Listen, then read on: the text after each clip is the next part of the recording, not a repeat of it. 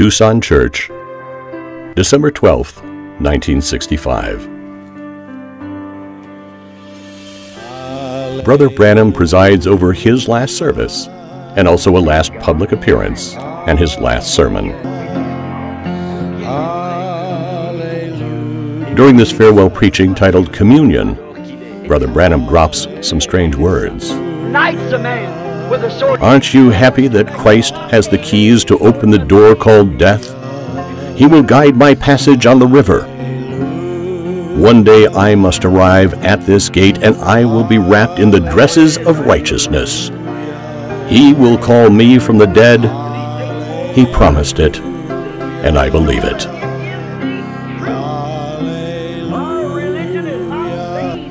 The congregation only understood the meaning of this sentence a week later.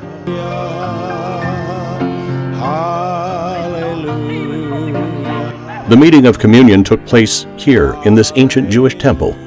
For Brother Lonnie Jenkins, this place is significant because the prophet of God chose it for his last meal. Only a few days before his departure from this dimension, Brother Branham preached his final service, Communion, December 12, 1965, at the Tucson Tabernacle, while yet in its first location. The building was originally the first Jewish temple in Arizona, called the Stone Avenue Temple, or Temple Emmanuel. It was incorporated March 20th, 1910. It currently houses the Jewish Heritage Center of the Southwest. Both Jesus and Brother Branham preached their last public sermons in Jewish temples, closing out an era. In the time of Jesus, the gospel light was to transfer to the Gentiles. Brother Branham's ministry was to restore the heart of these Gentile children back to the original apostolic Pentecostal fathers. Soon, the gospel light will shift from the Gentiles and return to the Jews.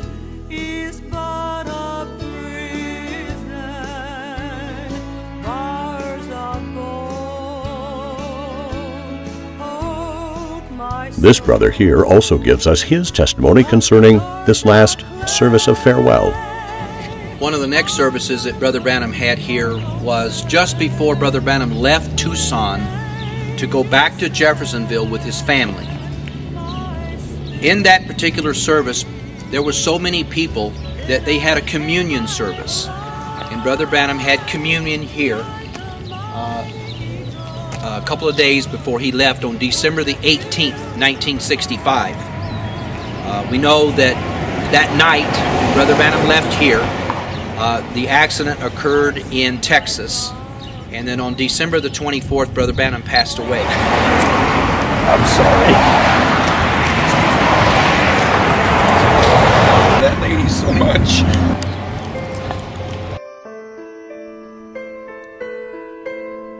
It was probably 3 years since the prophet Branham left his Jeffersonville home to settle here in Tucson under the Lord's recommendation. It's Peary Green, the head of this church where William Branham preached his last sermon. Is that I found the building without Brother Branham telling me. Now, he said that the other brothers, the reason they wouldn't start one is because they would find a building and they'd come and say, Brother Branham, is this where we're supposed to be? Well, he had told the pastors in this city he wouldn't start a church. That's the reason on the tapes from Shreveport, he says, I didn't start the church in Tucson. Brother Green did. Brother Branham had to do that to keep his word to the pastors in his city. But you see, if you want to be negative about it, you can say, well, Brother Green said that, Brother Branham said that wasn't his church. He didn't start that church.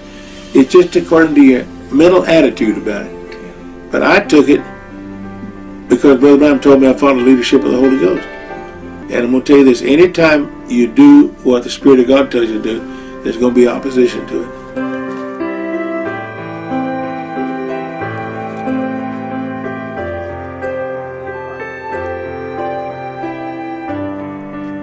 December 18th, 1965, Brother Branham and his family embark on a long journey to Jeffersonville, where they plan to spend their Christmas holidays. Brother Branham was driving this Ford station wagon. Inside was his wife Meta, and his 2 children, Sarah and Joseph, while Billy Paul was driving this Chevrolet with his wife and 2 boys. We are exactly 6 in the morning. It's the start of the journey from Tucson to Jeffersonville, Indiana. It's a long journey, and they will never reach the destination. First stop, Benson, then Alamogordo. This American city is in Otero County, state of New Mexico. It is in this city that they take their breakfast, but the journey is still long.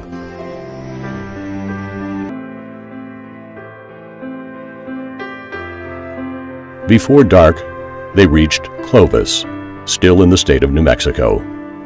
This stop is important because it will be the last before the fatal destiny.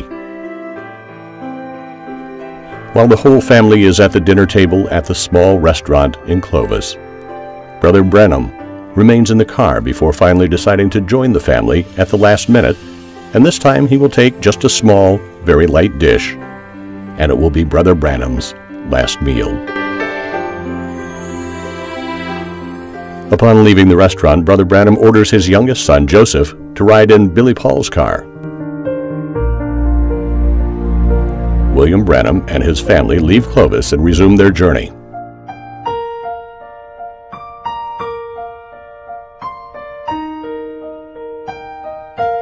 It's 7 p.m. The night has just fallen on Texas. Brother Branham's convoy is about 128 kilometers from the town of Amarillo. Billy Paul's car is ahead and Brother Branham's behind, when suddenly Billy spotted a car with just one headlight on, giving the impression of a motorcycle coming against him. He barely dodges him, and suddenly here's a big crash.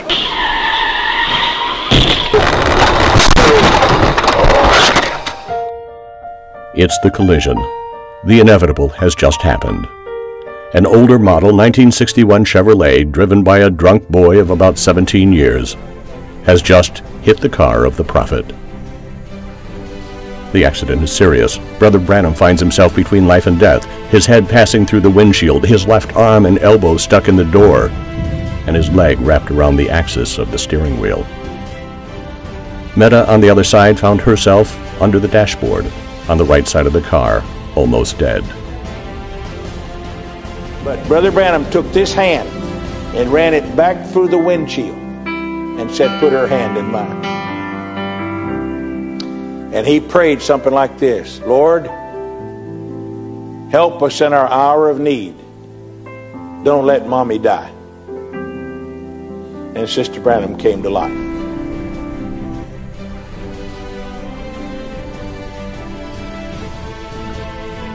Meanwhile, Joseph, who was locked in the car, shouted loudly, and Brother Branham, in the midst of distress, lifted his head. While in heaven, a sign occurred, signaling that an important event just happened in the world. The ambulance evacuates the other casualties on the scene, but Brother Branham, on the other hand, remains embedded in his vehicle. It took 45 minutes to clear William Branham from the scrap.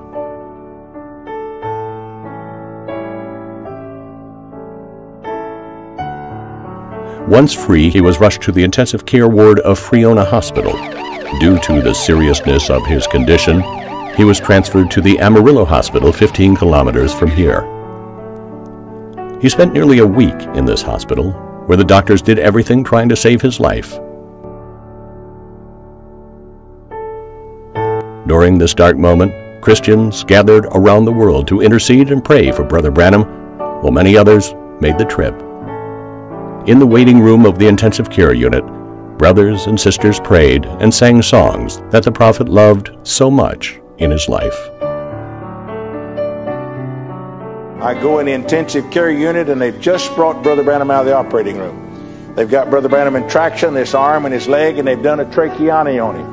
And they tell me they've not get him to respond. He hadn't done anything. And I woke up there and I began to talk to Brother Branham, and I said, "Brother Branham, speak the word." He don't respond to anything else. Nothing. I break down and I start crying. And I start singing. On the wings of a snow white dove, God sends His pure, sweet love. And Brother Branham opens his eyes and smiles. The nurse gets all excited. He's awake, he's awake, he's responding. I go ahead and finish the course, and I tell Brother Branham about seeing the moon. And when I do, he tries to sit up in bed. And he shouts something. But instead of it coming out through his vocal cords, it comes out through tracheotomy. I do not know what he was trying to say. That was the last utterance that Brother Branham made, as far as I know.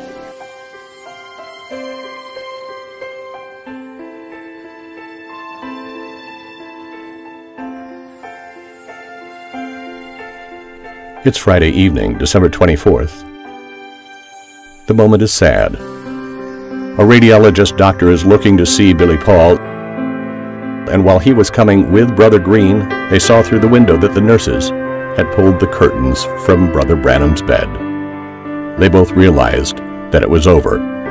God had just removed his prophet from the earth.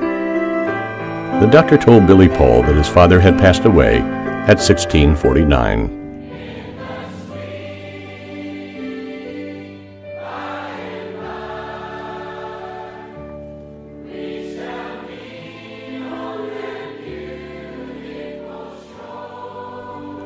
It was Peary Green who brought the sad news to the brothers gathered outside. The sun had just set on the western sky, and an extraordinary sign was visible to the naked eye. The evening star, the moon, and the sun shone almost in the same way. The three heavenly bodies were so close to each other. He was born under a sign, and he died under a sign.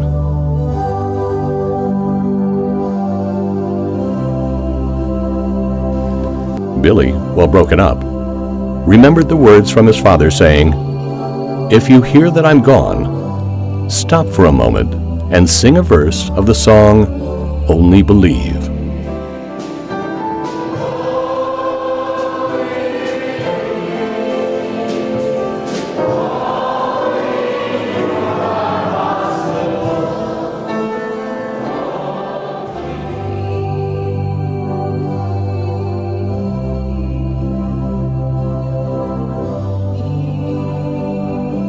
Thoughts and memories passed through the minds. The prophet is gone. What remains for the world besides the judgment? If you can believe the Sodom sign of Luke, is he from? William Marrion Branham's body was transported to Jeffersonville, and Wednesday, December 29th, 1965, was the day of the funeral. People came from everywhere, crying for the prophet of God who had been taken back to him. That day, the evangelist Tommy Osborne paid a heartfelt tribute to William Branham at the funeral. Right after that, Gordon Lindsay brought Brother Branham to Portland, Oregon, in the big city auditorium that seats 8,000 people. We sat in the third balcony. This gentle little man came out on the platform. He was like Christ to me. He spoke very careful. If you know that name, forget all the silly things that have happened in later years. But at the time that I knew him, he represented Christ to me. He preached tender but firm, and when he got through preaching, hundreds of people came and accepted Christ. I wanted to be able to do that. Then he called for the sick. Marvelous miracles took place as we watched. I had my second vision. I saw Jesus in that man.